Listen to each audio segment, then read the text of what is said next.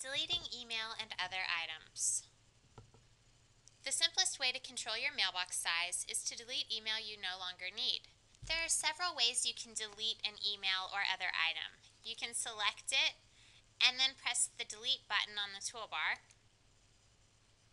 You can click on it and drag it to the deleted items folder, or you can press the delete key on your keyboard.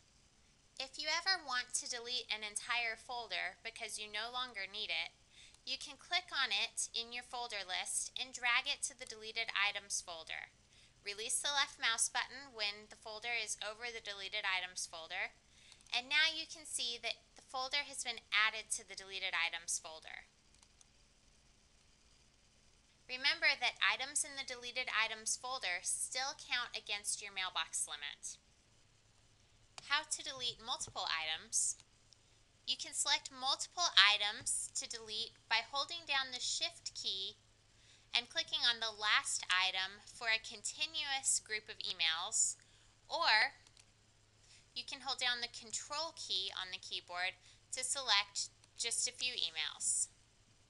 Then you can delete them by pressing the delete key on your keyboard, clicking on the delete button on the toolbar, or dragging them all to your deleted items folder. Permanently delete email. Every time you delete an email, it actually goes to your deleted items folder. You can see that all of the emails I just deleted are in the deleted items folder. I'll go back to my inbox and I'll show you how to bypass the deleted items folder. If you are sure you want to permanently delete something, you can press the Shift key on your keyboard and then press the delete key on your keyboard while still holding down the Shift key. You'll get a message asking, do you want to permanently delete the selected item? If you click yes, it will permanently delete the email without putting it in the deleted items folder. So that item is not in the deleted items folder. Delete the attachment.